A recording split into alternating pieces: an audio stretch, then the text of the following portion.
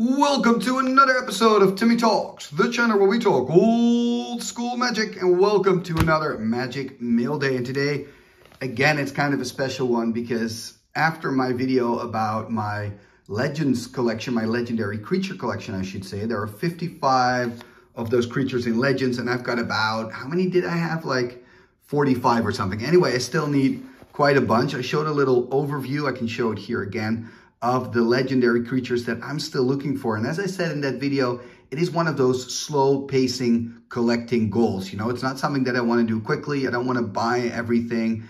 I want to maybe trade a little bit. You know, when I'm at a tournament, I'm going through somebody's binder, if they have the card, etc., etc. Sometimes buy something like I did 2 weeks ago.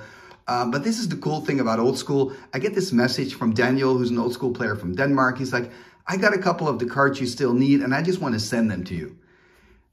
And I'm saying, okay, you know, Daniel's super cool. Are you looking for any cards? Can we make a trade? And obviously, the only cards that I had weren't close to the value as the cards that he has now sent to me, I believe. But I believe you looked for Fisher for some reason, and I found out I had 9 Fisher from the Dark, which is a pretty useful card, I guess. And I emailed a playset to you, but that's not even close to the value of what's in here. So again, thank you very much, Daniel, you know, just for sending it my way. I really, really appreciate it.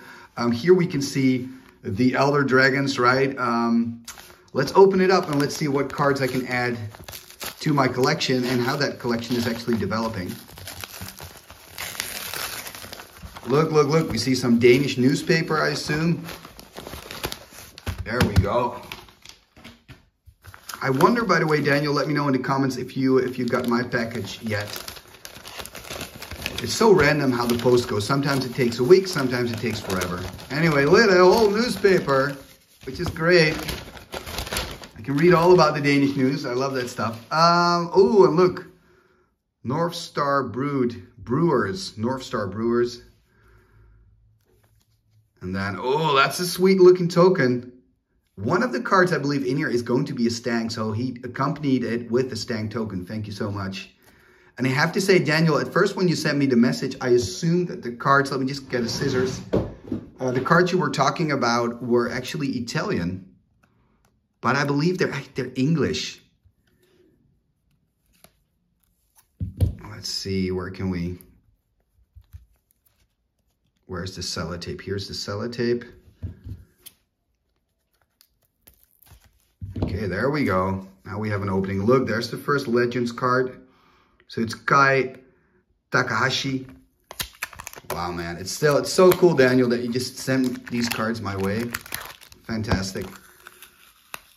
Let me get this token out because I also love the token. Let's have a little look at the token, shall we? That is cool. Stang Twin. I'm going to use it next to my Stang. I promise you that. And look at the sleeve. Really sweet North Star Brewers. Really sweet. Let's have a look. What else do we have? We already saw the Takanashi. Maybe start with that one. Get it out here. So it's, of course, a legendary creature.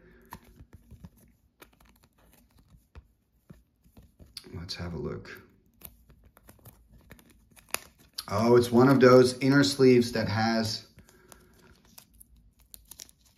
like this tucked in it. You always have to be careful because sometimes you want to like push it out straight away, and when you feel a little bit of resistance, you got to stop right away. I mean, you don't want to damage the card, obviously, because then it's usually one of these sleeves, or it opens from the side instead of from the bottom. So here we go. Kai Takahashi. So 1 green, 1 white, and 2 for the Summon Legends, and you can tap it to prevent up to 2 damage to 1 target creature. It is a 2/2. At least you don't have to pay cost for the prevention, you know. So once it's on a battlefield, I guess it could be pretty good, especially in a creature-heavy deck.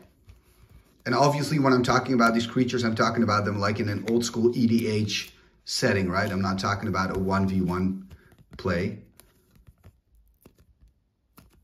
Okay, so this is the Lady of the Mountain,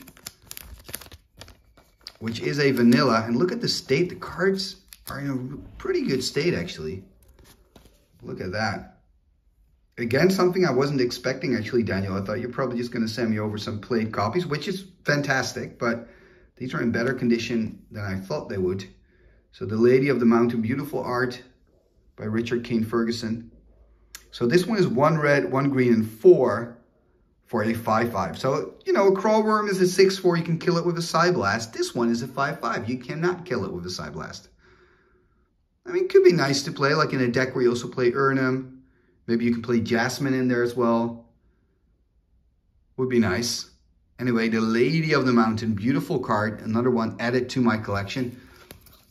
And let me just have a quick look. Ah, we got 2 beautiful other cards here as well. We have, yeah, this is so sweet. This is a card that I think is really, really cool. I'm gonna try to get it out of the sleeve in one piece. Yeah, this card is really cool because it kind of has this giant growth effect on a stick. Let me just zoom in properly. So this is Tuknir Deathblock. The art, I mean, look at that art. It's so cool. It's like so fairy tale-like. Absolutely love it. 2 red and 2 green. I mean, what's on top of her head? It looks like a dragon or some kind of lizard bone. Very, very cool. So it's a summon legend, obviously. It's flying.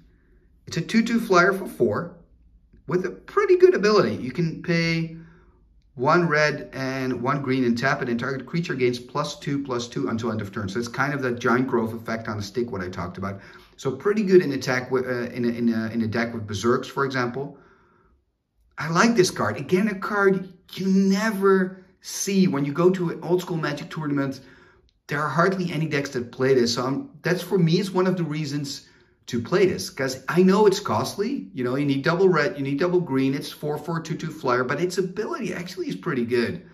And, you know, when you play this, it comes as a surprise to your opponent. I love it when you play out a card and your opponent goes, can I have a look at that? What does it do? You know, and it's reading the card. I love that. You know, despite the fact that, you know, the 93, 94 card pool hasn't changed in ages, you still have cards like this that you can play and people look at you like, where's this card coming from? Anyway, beautiful, beautiful card. And also, this is a card, I believe, that has some serious value as well.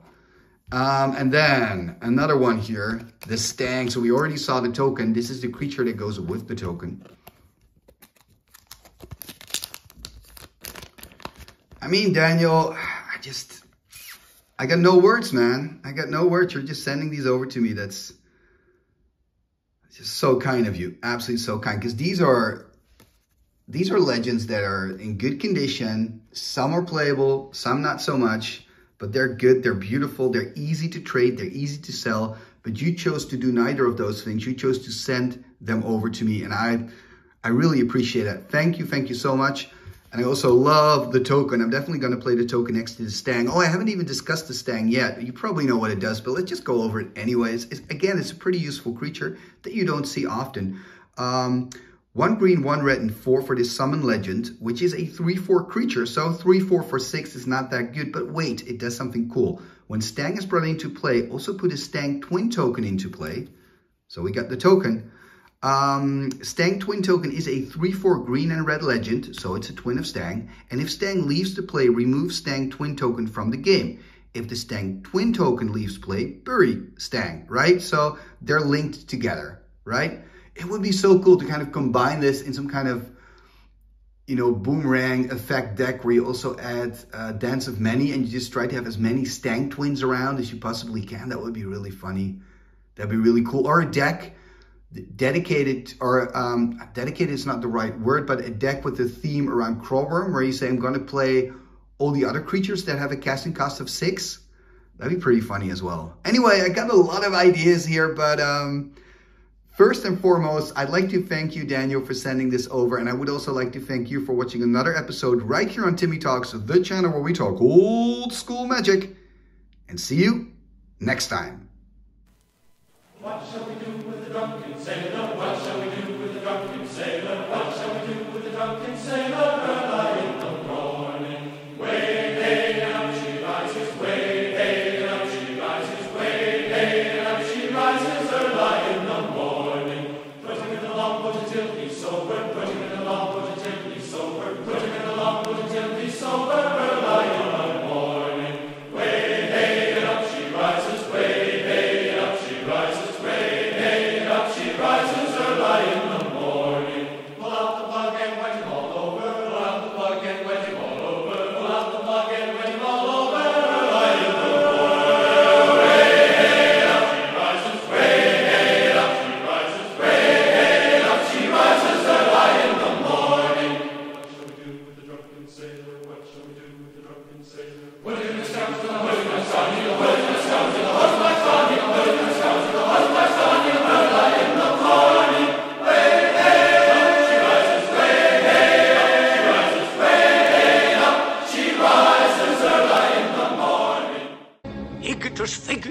Boomba Kajik.